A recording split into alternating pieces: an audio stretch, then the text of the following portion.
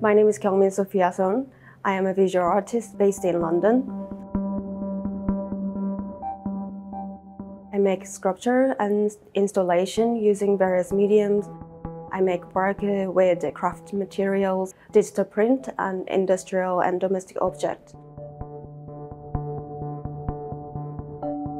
I am interested in questioning post-human subjectivity, environmentalism, post-Anthropocene, and urgent climate change.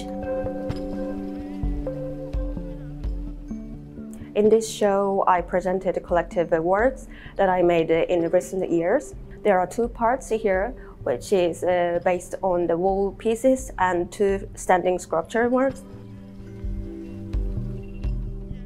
The wall-based work are a series of work called emulsification, which I developed since 2020.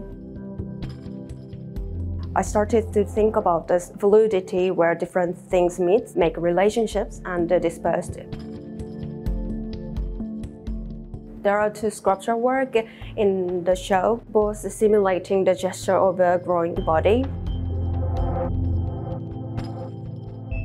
This one is a sculpture set on the round table made of engraved stainless steel.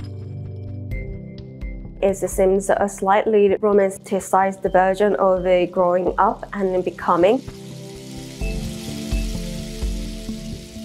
The vein is a slightly scary-looking body or some kind of animal organ situated in the incubating condition, suspended from the metal structure.